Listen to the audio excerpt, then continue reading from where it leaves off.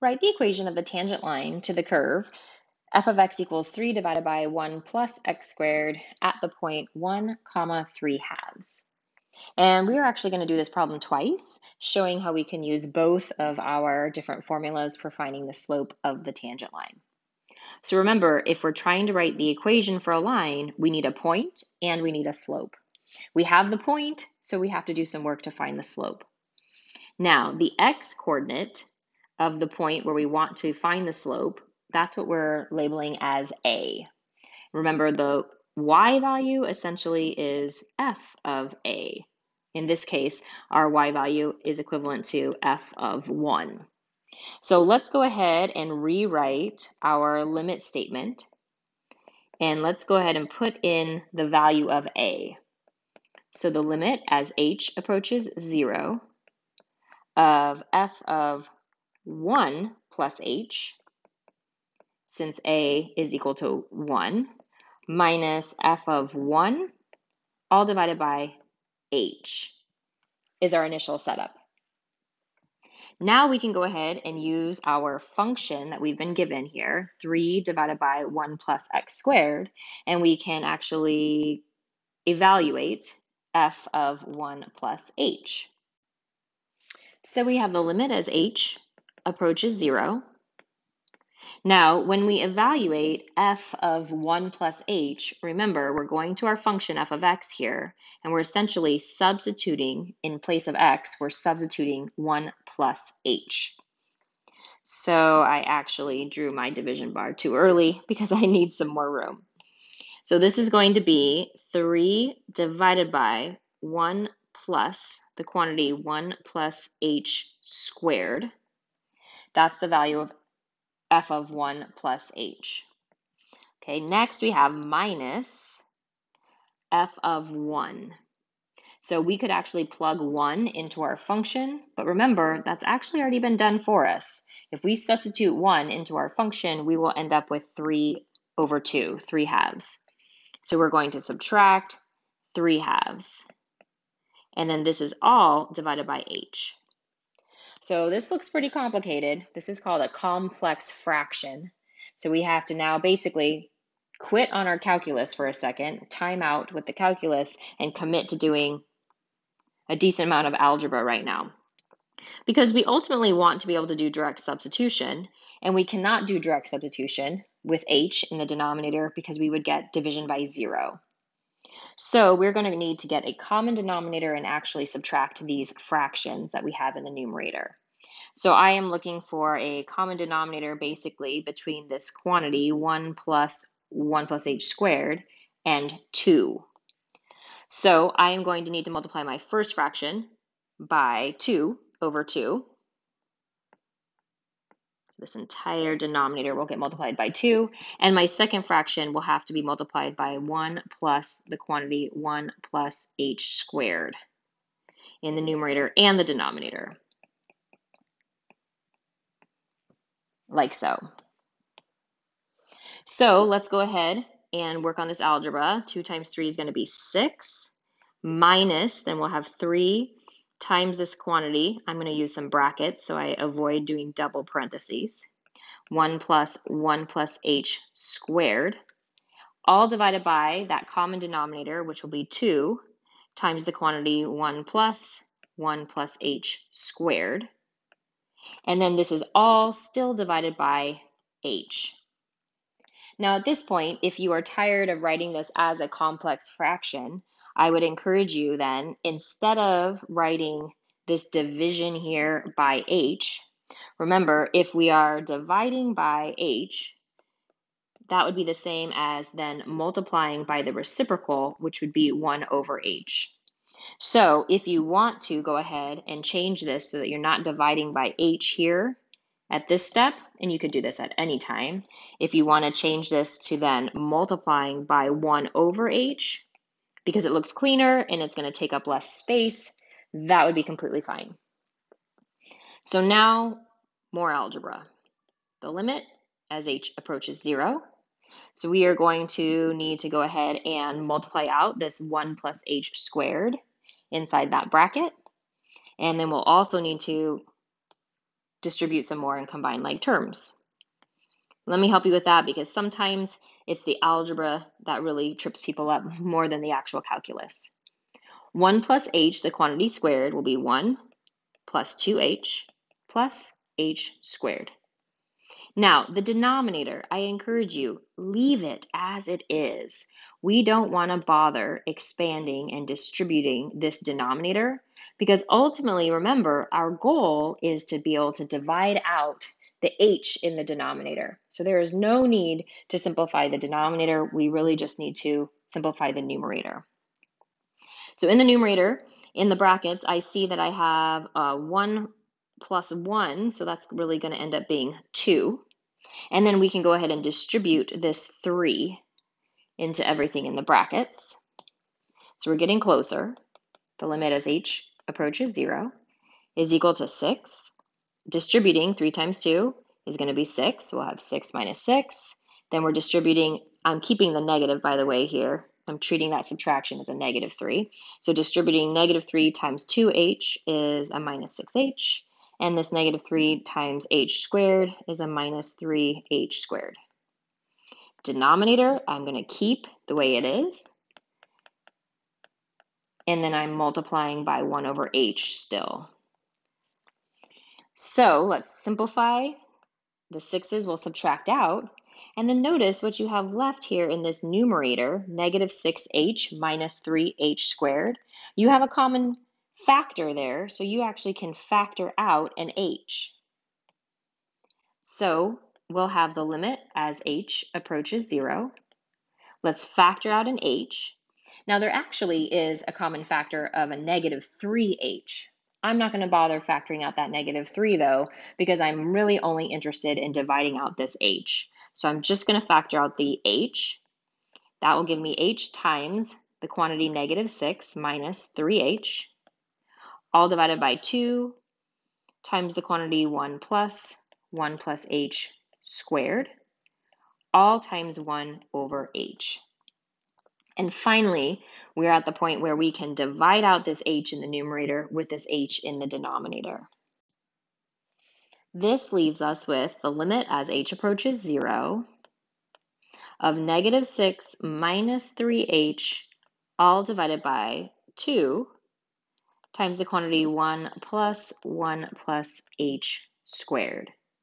Which is great because now we're at the point where we can do direct substitution and substitute 0 in place of h. So that will leave us with negative 6 minus 3 times 0, all divided by 2 times the quantity 1 plus 0 squared. So ultimately, we have negative 6 divided by 4, which will simplify to negative 3 halves. Ooh, you made it. Okay, so that one is pretty heavy with the algebra. But what did we actually find? What's the meaning of this value, negative 3 halves? Remember, that's the slope of the tangent line. The slope is negative 3 halves at the point 1, 3 halves. So that's not the answer to the question. If I go back to the top, remember, the question was asking us for the equation of the tangent line. So we have to actually write the equation for a line. This is where we go back and need to use the point that we were given. And that point was 1, 3 halves. So using the point 1, 3 halves, I prefer to use point slope form. So using point slope, the equation for the tangent line, and it's up to your instructor whether they're going to allow you to use point slope or not. I do. That would be y minus 3 halves is equal to the slope, negative 3 halves, times the quantity x minus 1. And if you're a student of mine, I would let you leave it like this. I think this looks great. Now, if you're a person who has an instructor that really wants that answer to be in slope-intercept form, then you could easily distribute here and combine like terms. So I'll show that just in case, because a lot of textbooks will leave the answer in slope-intercept form. So that would give us negative 3 halves x plus 3 halves. And then if we add 3 halves to both sides, we'd have y equals negative 3 halves x plus 6 halves, which is really 3. So this would be the equivalent slope-intercept form. These are equivalent equations, so they're both great answers. Now let's move on to the other way of doing this so that you can make a decision regarding which formula you like better when you're trying to find the slope of the tangent line. So now we're going to be using the limit as x approaches a. And remember again that in this case, a is equal to 1. So let's go ahead and substitute that in. The slope of the tangent also can be found by computing the limit as x approaches 1, that's my value for a, of f of x minus f of 1, all divided by x minus 1. Now let's go ahead and input our function. So the limit as x approaches 1, our function f of x was given to us. That's up here, 3 divided by 1 plus x squared.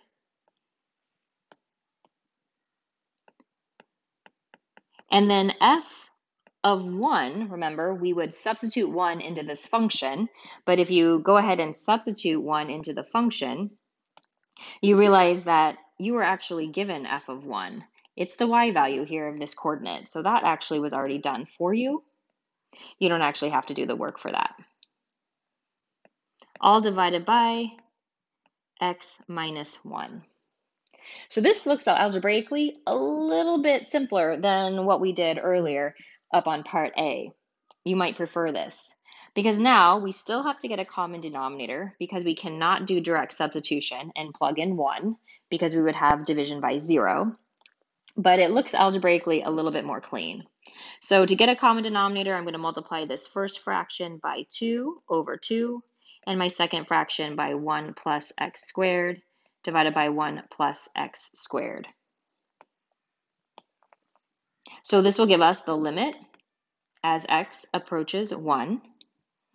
2 times 3 here is 6 minus 3 times 1 plus x squared, all divided by that common denominator, which will be 2 times 1 plus x squared. And then this entire thing will get divided by x minus 1. Now, on my second step down here, or rather my third step, I am going to stop writing this division again, dividing by x minus 1. So just like I did on part A, instead of writing division by x minus 1, I'm going to write it as multiplying by the reciprocal of x minus 1, which would be 1 over x minus 1. So I have 6, let's go ahead and distribute, minus 3 minus 3x squared divided by 2 times the quantity 1 plus x squared. Remember, I am not going to distribute in this denominator. And then I'm going to change the division by x minus 1 to multiplication by the reciprocal. So that'll be 1 over x minus 1. I just think that's a much cleaner way of writing this. Keep simplifying. 6 minus 3 will be 3. So we have 3 minus 3x squared, all divided by 2 times 1 plus x squared times 1 over x minus 1. Now, our goal, again, is to be able to do direct substitution. And we cannot do direct substitution because we still have this x minus 1 in the denominator. So we're really hoping that we can factor the numerator here, and hopefully we'll end up with an x minus 1 so that we can simplify. And sure enough, if you factor out a greatest common factor from the numerator, let's see what happens. 3 minus 3x squared has a common factor of a 3. So if you factor out that 3, you'll be left with the quantity 1 minus x squared. And that may not look so good yet, but if you keep looking, 1 minus x squared is a difference of perfect squares. So you can factor that piece further. So let's factor that using difference of perfect squares. which gives us the limit as x approaches 1 of 3 times 1 minus x times 1 plus x, still divided by 2 times 1 plus x squared, all times 1 over x minus 1. Now, we were really hopeful that this x minus 1 would divide out, but if you look at both of these factors in the numerator here, neither one of those is x minus 1. However, the factor 1 minus x, that is very close, because if I reorder that, 1 minus x is the same as negative x plus 1. And if I factor out a negative 1 from that, I end up with negative 1 times the quantity x minus 1. And then I'll have that x minus 1 that I want.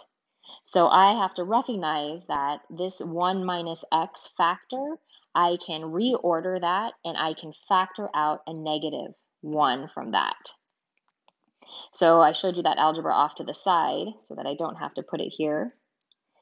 So by factoring out the negative, we'll end up with a negative 3.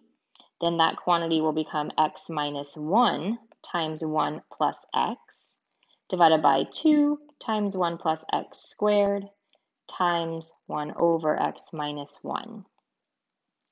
Finally, we can divide out these x minus 1s, and now we have a limit that we can use direct substitution on. The limit as x approaches 1 of negative 3 times the quantity 1 plus x divided by 2 times the quantity 1 plus x squared. Finally, let's use a little direct substitution. We're going to substitute 1 in for x. So negative 3 times 1 plus 1 divided by 2 times 1 plus 1 squared.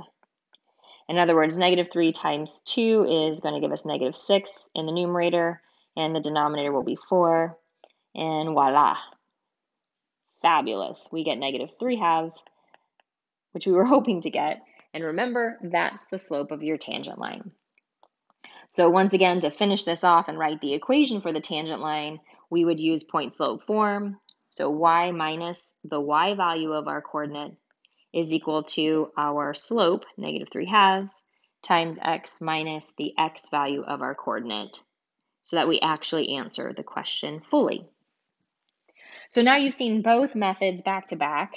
They are both algebraically intensive. Don't get me wrong.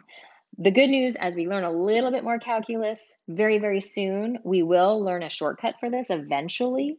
We're just not quite there yet. We don't have all that knowledge, all those pieces. So right now, you do have to make the decision regarding which formula you want to use to find the slope of the tangent line. They will both get you the correct answer.